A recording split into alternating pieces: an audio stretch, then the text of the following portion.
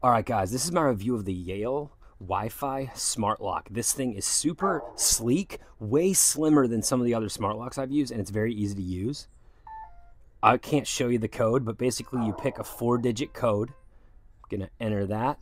You hit the Yale button, and then it automatically opens for you. You can see over here, you've got the deadbolt. Very easy to use this way. Let's go ahead and do it again, and we'll lock it up. There we go. So all you do when you come out, you just hit that Yale button and it locks behind you, so you don't even need to press the code again. Let's do it one more time just to show you. So it is locked. Now let's unlock it. Boom. Super easy to use, super fast. These are way slimmer and sleeker.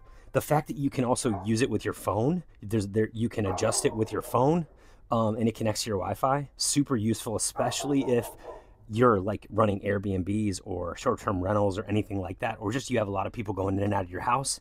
You need to keep track of people getting in and out without needing to print up a lot of keys and stuff. Highly recommend this. Super easy to use.